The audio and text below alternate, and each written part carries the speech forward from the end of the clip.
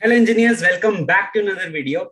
In this video, we are going to discuss the DDPG algorithm and apply that algorithm on a Panda robot arm.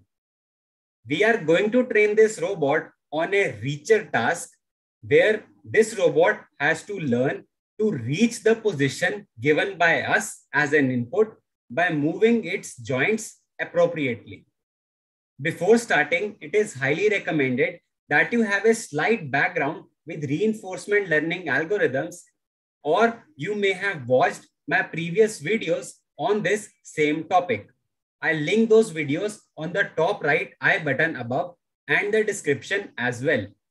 All right, so now let us get to the technical discussion of the DDPG algorithm. DDPG or Deep Deterministic Policy Gradients is one of those algorithms in which we use the policy gradient methods instead of the value-based methods. In value-based methods like the deep Q learning algorithm, we utilize a value function to determine the optimal policy. In policy gradient methods, we directly operate over the policy to find the optimal policy. In reinforcement learning, we usually apply a lot of restrictions or assumptions to the environment in which our agent is placed in. One such constraint is on the action space. For simpler environments, we assume that the agent can only take discrete actions. However, there may be cases in which a continuous action may also be required. A simple example for this would be controlling the actuator position of the robot. The actuator position can be any continuous values given in a range. For discrete action values, the deep Q learning works really well, but it fails to work on the continuous action values. This is because the Q learning algorithm relies on the maximum function to compute the optimal policy. A maximum function is not easy to compute for a continuous action space. Hence, we use policy gradient methods like DDPG to directly learn the optimal policy for our agent. DDPG is overall a policy gradient technique, but it utilizes some techniques from the value-based methods as well. DDPG falls under the subcategory of Actor Critic algorithms. Starting from the general framework of the reinforcement learning problem, where an agent has to take certain actions in the environment and receive rewards. The overall objective of the agent is to maximize the rewards that it receives by taking the optimal actions.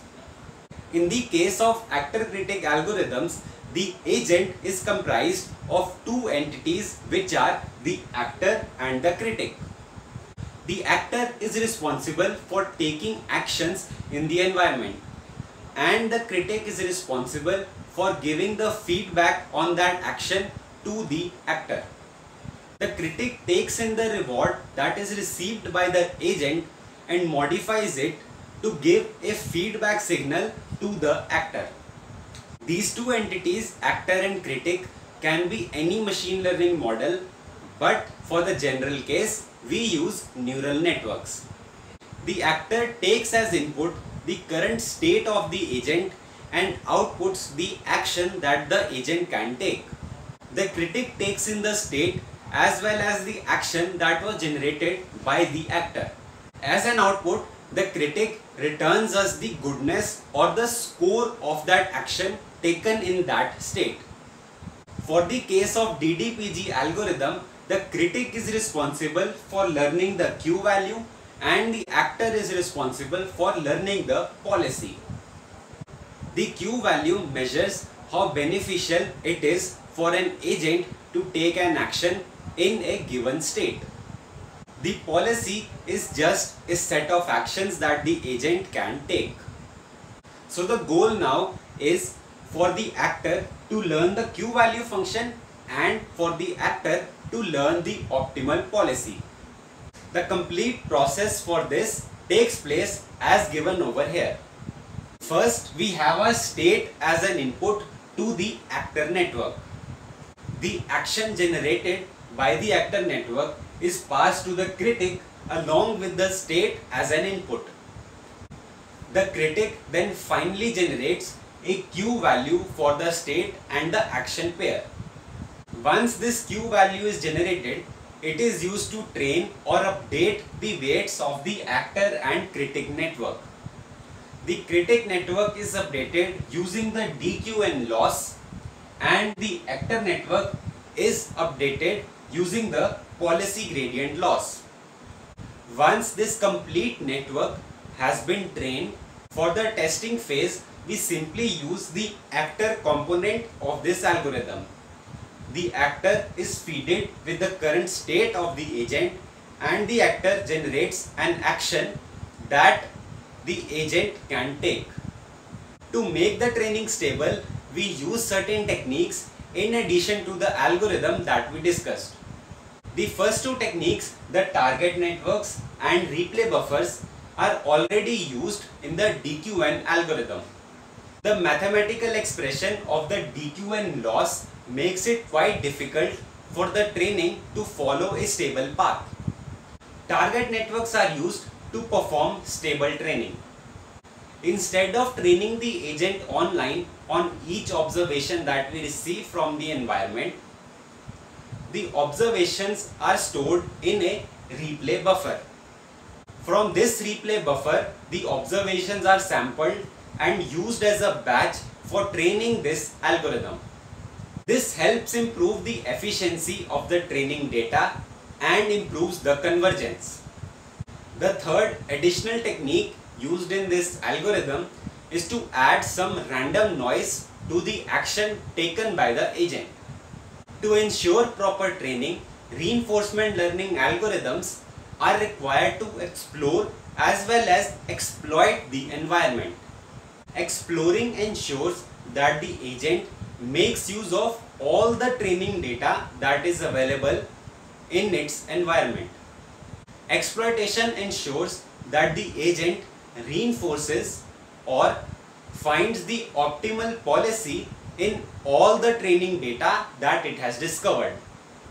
Having a good balance of exploration and exploitation ensures that the robot does not learn any suboptimal policy.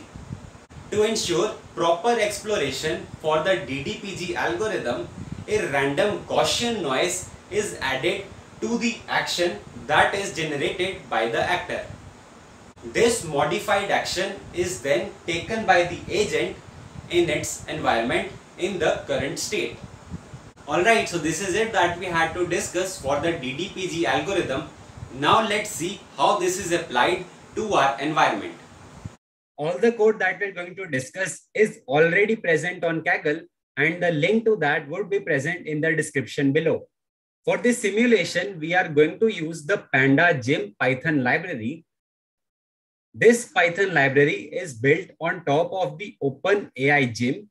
It provides us with a lot of different environments in which we can train our robot.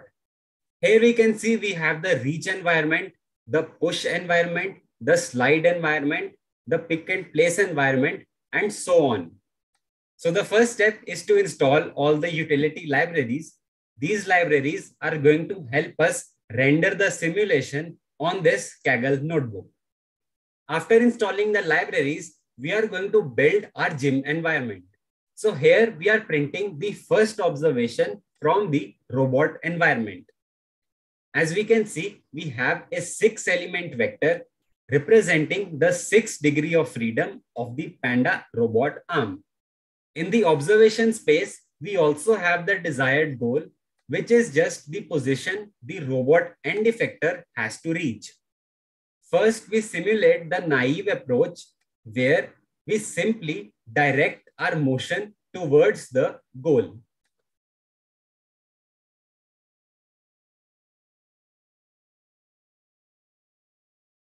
So as we can see, the robot directly moves towards the goal that it has been given. Now let's apply the DDPG or Deep Deterministic Policy Gradient algorithm on this environment. Here we are setting a number of different parameters for this algorithm.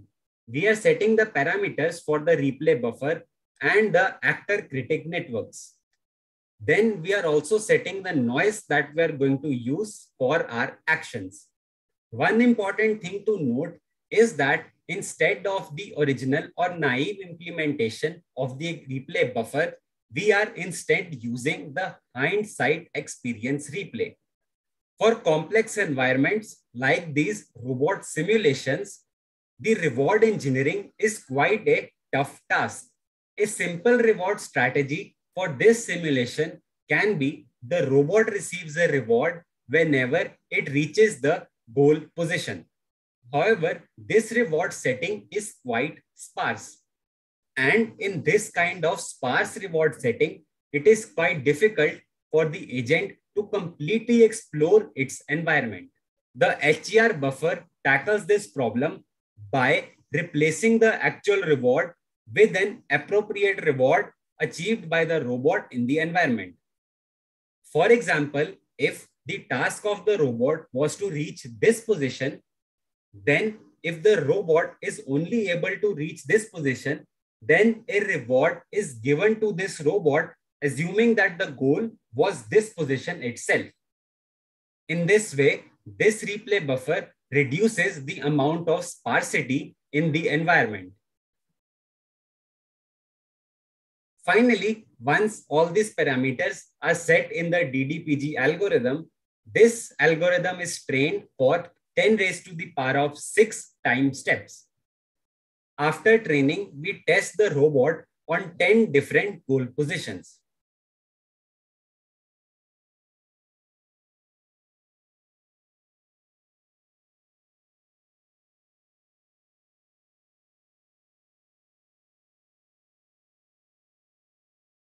As we can see, the robot has pretty much learned how to move its joints to reach a desired position. The same training can be done for different environments by varying the parameters that we passed in to the algorithm. All right, so this is it that we had to discuss for this video. If you like the video, press the like button and subscribe to the channel for more such videos. And thank you for watching. Bye.